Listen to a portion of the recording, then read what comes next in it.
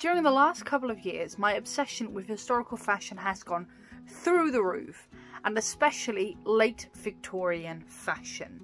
Think 1890s, beautiful, big puffy sleeves, swooshy skirts, lots of details and trim, and so I've been thinking, what if I were to make a proper big long coat inspired by the 1890s. In the 1890s, they were obsessed with making your body look like an hourglass. Now, they didn't generally do this by tight lacing their corset and cinching in your waist so tight you can't breathe, removing ribs and all of those horror stories. Generally, it was actually a lot easier than that. What people mainly did was just make other parts of your body look bigger. If you have massive sleeves, a massive skirt, your waist will immediately look smaller than it actually is. I really fell in love with this period of fashion. I think it's very romantic. I think it's just very pretty. So I wanted to take inspiration from this era of fashion and create something that I can wear on a daily basis. I got this fabric at the market. I don't technically know what type of fabric this is because I'm really bad at telling. It's a fabric and it's soft. So that's all you need to know. I'm not actually going to use a Victorian pattern. I'm going to be winging it, which might not be a smart idea, but it's what we're doing. Tough luck to future me. So the first step was to create a pattern for the bodice. So I started out by making a mock-up. I'm going to make a mock-up out of probably this fabric, since it's relatively thick. So I might actually end up using a Gambit dress. It's basically from Mood Fabrics. They release a pattern, similar dress like in the Queen's Gambit. I made the dress. It's the one that's always hanging on my door. Going down? Wait, I'll put it on. I'm going to zip it up now because it's a zipper in the back. But the thing with this one, I like the swoop. It gives a good base. Like if I then have it go down like that, and then I can add lapels. So you have the back closed and then add this as an opening. I think that could be a good base. So I'm just going to try it out on the brown fabric, see if it works and what adjustments I'd need to make. I added a little extra swoop to this. This can be part of the button closure, so it overlaps, and then I can have 2 rows of buttons here. Cut out with using the pattern, and then only this one will be different. I will need to figure out what lining fabric I want to use, because I do want to be able to just use this as a proper coat, and therefore I do think having it lined would make it last longer. I'm going to go with this one because it's like a really thin, breathable fabric, and that way it will protect the seams, but it will stay very light and airy.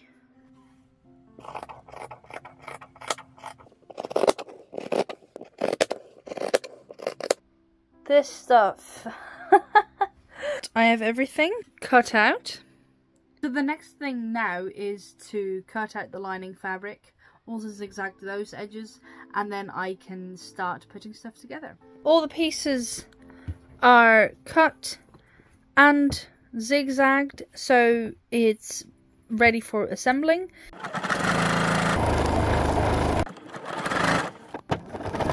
Finished sewing the outer fabric. I added a dart around the bust, and I added 2 darts at the back. I also made the top shoulder edge slightly narrower. Also finished the lining piece.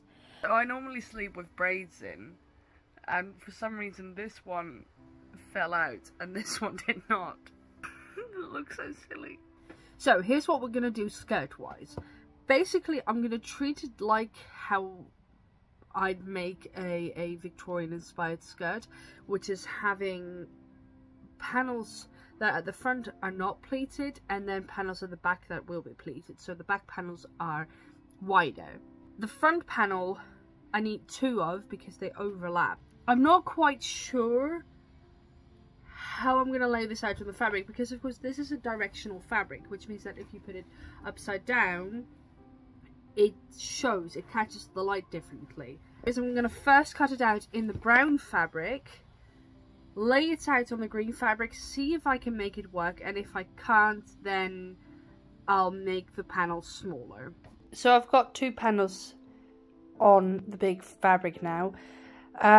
Originally I wanted to have it sit like this because the grain of the fabric goes like that. So it softs that direction and in those 2 directions, but not up. Just like the way that I cut the top. But this is going to waste so much fabric because I can't fit 3 of the small panels next to each other. And the big panels, I'd probably only be able to fit 1 next to each other. If I have these pieces, instead of laying like this, I put them like this. That would mean that it's soft in both this and this direction. So it doesn't matter if I put it upside down, and then in one of these directions. So well, that took way too much time. I'm now going to zigzag over all of the edges so I can start attaching them.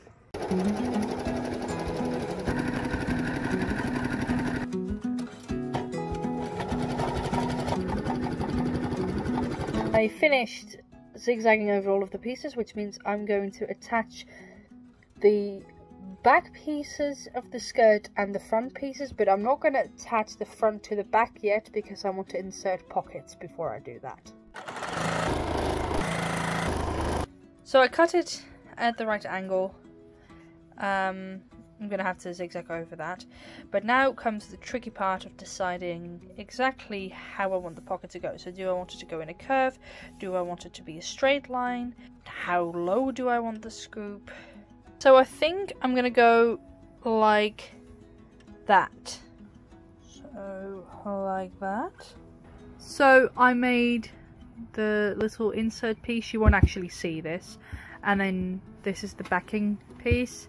I've zigzagged over all of the edges, and I'm now going to insert it into the skirt by first sewing this to the skirt, and then sew these to each other, and then sew this edge to the skirt again. Et voila, a pocket. I left a tiny little bit open here so that I can still add the band. It's not the deepest pocket ever. I don't know how that happened, but I'm gonna therefore make the band stick up a bit. That's gonna increase the depth of the pocket. Et voila. I then added the bodice to the skirt piece on both the lining and the outside layers. Here's what's going to happen. I am going to attach a little inside pocket to the lining. I want to do that before I add the layers to each other. Otherwise you can also see the stitching on the outside, and I don't want that. I want to put the pockets not on like the bust side because it's going to be quite tight around that. So I think I want to do it somewhere around, like, around the leg.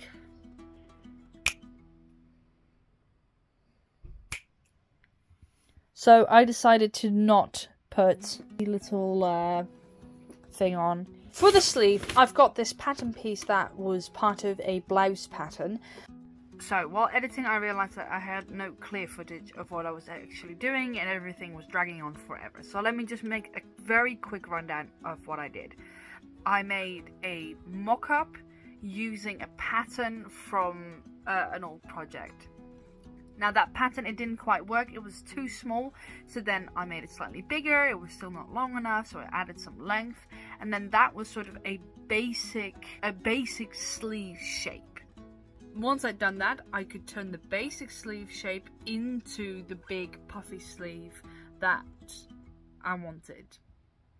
So we're just gonna skip ahead to the point where I started working on the big puffy sleeve.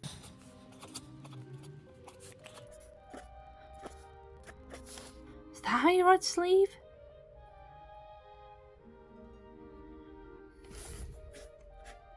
So I've got it traced on the white paper now. I am going to follow a tutorial by Sew Anastasia. I'm going to link it in the description. So the idea with this is that you cut all the way from here down to here, then cut all the way down with all of these, and you leave the tiniest bit attached here so that you can then maneuver it around and turn it into a new sleeve shape.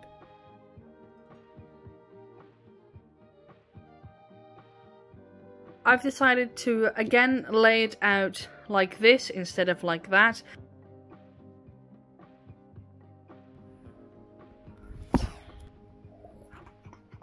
Okay, so I just quickly sewed the sleeves together, also shortened them a little bit. They were a little bit on the long side. I want to now attach them at the cuffs. Now the brown one's inside the green one. What I'm going to do is I'm going to fold over the edge here on both sides.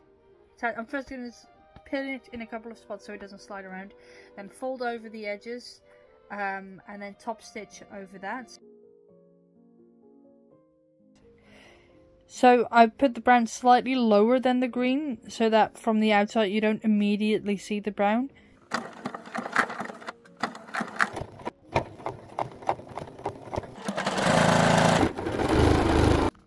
Now that the sleeves are done, it is time to add the lining to the outside layer of the coat portion of the coat, and I'll leave the collar open and the arms open so that later on I can add the sleeves and I can add the lapel. I'm trying to figure out how I want to pleat the sleeves. I think from the pictures that I'm seeing, I'm supposed to be pleating upwards instead of down. Let me show you. If this is the bottom of the sleeve, so where the armpit sits, then when I'm pleating upwards, you have the loops like this. When I'm pleating downwards, then the loops fold down like this. So I think I'm going to go with pleats going up, because that's what I've seen on actual historical pictures. Now the big question is whether I'm going to be able to actually do this by machine, or whether this is just way too thick and it's going to break a needle. So that sort of worked. It made a little weird pucker here, but I think I can fix that with a little hand stitch. I think it looks really cool. It's not comfortable. The fabric is so thick and there's so much of it that it just really digs into my shoulder. It means I'm never going to grab it to wear because it's just going to be painful to wear. I think I'm going to go for a slightly unhistorical look instead of big puffy sleeves to minimize how much volume there is in the seam. I might go with bishop sleeves, even though it's not historical, so you know, there goes that idea. I just want to come on here and explain real quick. Bishop sleeves are the type of sleeves with lots of volume at the cuff and sometimes a little bit of pleating at the top. Now, I did end up finding some examples of bishop sleeves being used in the 1890s, so I can sort of justify the shift to bishop sleeves. Yeah, it makes me sad because I do really like the look of it. The look is almost exactly what I wanted, yet it's just not comfortable. So appreciate it while it's here, because I don't think it's gonna be, it's here to stay.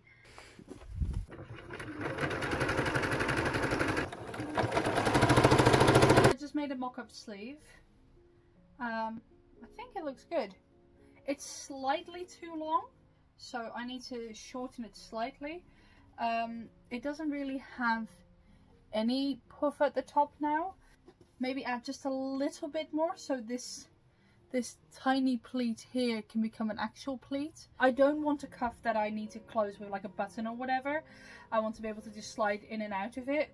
So I think I will shorten it slightly, but I don't think I'm going to make the cuff any smaller because this is just a thicker fabric. The bulk of the fabric is going to sit in between these two layers. We're just going to close this circle up more. Also decided to not line the sleeves. I think that's just going to add extra bulk around here again and extra bulk, and Yeah, so I'm going to unline the sleeves, or not line the sleeves. Added a bit of height here, and I'm going to cut it on this line and not that line. I'm just going to treat these two layers as one layer, sew it on like a regular sleeve, and then I might just use some bias binding on the inside just to finish that edge off.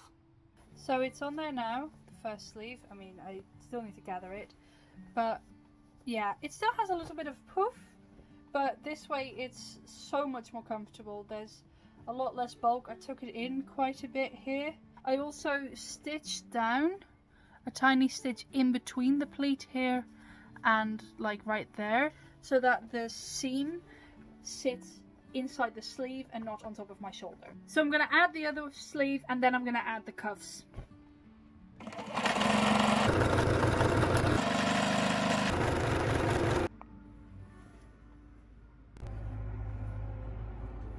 I'm hand stitching this hem. So what I do is I fold it over and then I sew through like the top layer of this and then through both layers of the fold. So both this little bit and the outside bit. Because this one looks so much better than this one. I mean, just look at that. And the inside, yeah, I don't think this is good enough. So I think I'm gonna redo it. So I re-sewed it. And I also put a little stitch in the top. You can barely see it, but it just keeps this in the right shape. I'm just quickly drafting the lapel. So I think I'm going to follow this line here. I have this green fabric that I got for another project. It just means that if you get a little peek from underneath the lapels, it'll be a green and not a light brown.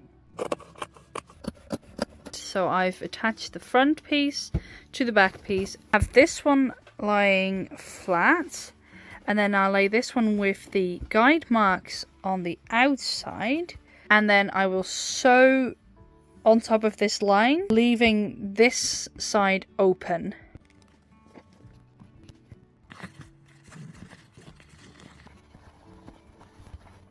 So here's what I'm going to do. To attach the collar to the coat, I first just going to sew it on there just flat like I did with the mock-up. Then I will take this thick black bias tape and cover all the raw edges with that. And then I've got this thin black bias tape, and that is going to become a decorative edge on the outside. So I've got it all pinned together, which means it's not going to slide around. Of course, these hairs, because it's soft and directional, it easily slides around. And I'm just going to sew really close to the edge. I've attached it, it's sewn on there, which means it's now time to add the bias tape. This I need to do by hand because I've worked with bias tape before, and no matter what I do, if I use the machine, it doesn't work for me. So I just have to bite the bullet and sew it off on by hand. And then once I've done that, I can pin on the tape for the edge. Because it's quite late already, I'm just going to go downstairs, sit on the couch, hand sew, and I'll see you back tomorrow. So that took way longer than it needed to, but I added the bias tape on the edge, and I'm now going to add the decorative black edge. I'm just pinning it on first, and then I'll sew it on the sewing machine.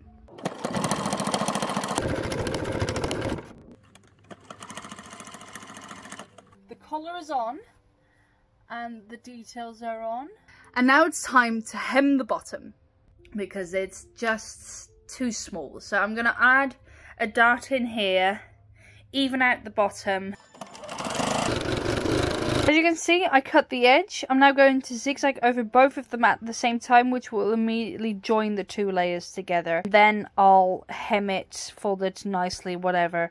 But first I want to just clean off this edge. And there it is. I pinned all the way across, making sure that it lies flat so that you won't have any weird twists at the bottom of the seam. The plan for the buttons is that I have 6 buttons here. Those are functional buttons. So there'll be buttonholes with buttons that I can undo and do up. Those are the 6 functional buttons. And then for the rest, the whole bottom of the coat, it's going to get fake buttons. So it's going to get the same buttons but no buttonholes, and that'll go all the way down to the bottom, and that's sort of an aesthetic feature, not a functional feature.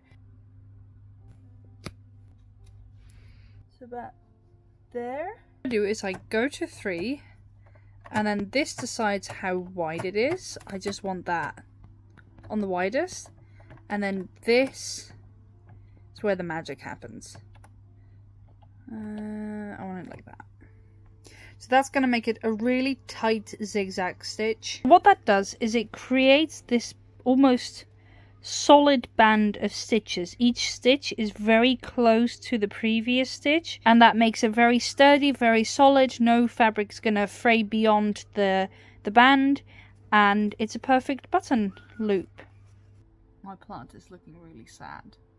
So, anyway, back to the project. I finished all the buttonholes, which means that it's now time to actually sew the buttons on. Go through, just make a little line.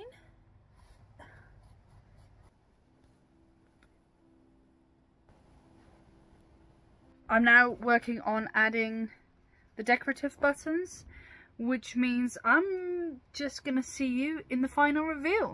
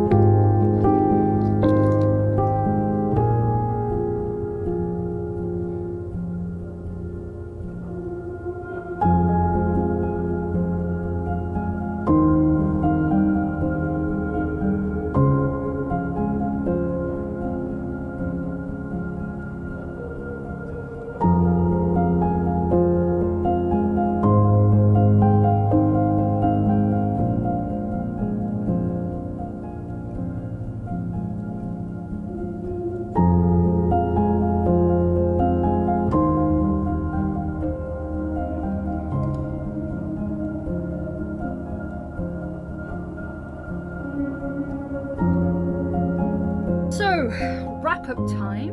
I'm really happy with it. Let's just go through the things that I like and the things that I like slightly less. I'm really happy with the overall shape of it and the little details like the line on the lapel, the shape of the lapel I'm really happy with. I'm really happy with my choice of buttons and the fact that I chose to go all the way to the bottom. These pockets, I like the shape of it and it adds a bit of character to the coat. I'm really happy that I double hemmed it because it creates a slightly thicker border at the bottom, which makes the skirt hold its shape more. I'm really glad I switched sleeves. The gathering at the top, just having the 3 little pleats, is so much more comfortable. And I'm really glad that I switched to this shape. I think it is a very romantic shape. I kind of underestimated that how thick this fabric is and therefore how chunky all of the hems and all of the pleats and everything would be. Like, that's one chunky cuff.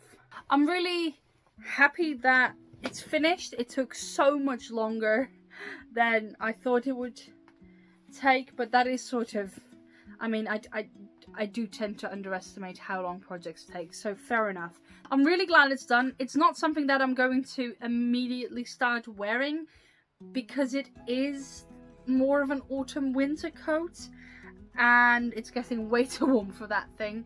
I hope you enjoyed this video. I know it was slightly different than the previous videos, but I really enjoyed making the coat, even though there were elements of it that were highly frustrating. Feel free to leave a comment down below telling me what you want to see me make next, or what you thought of this project. Should I make more things like this? Should I go more in depth on the historical aspect of it or not? Like, just let me know. And while you're at it, please like and subscribe if you haven't already. I upload every other Sunday, and I will see you in the next video. Bye.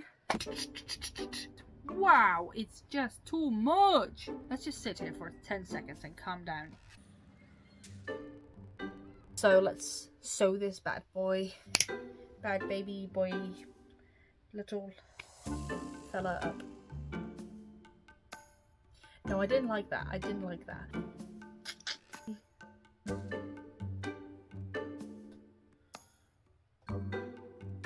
For this week's video, I am going to...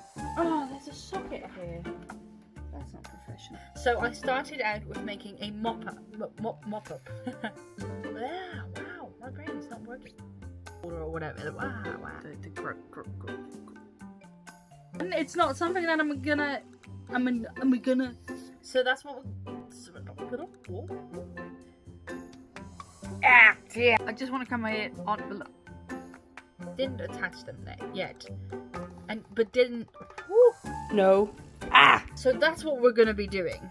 Sort of. Well, no. It's so warm. Stepped in poo.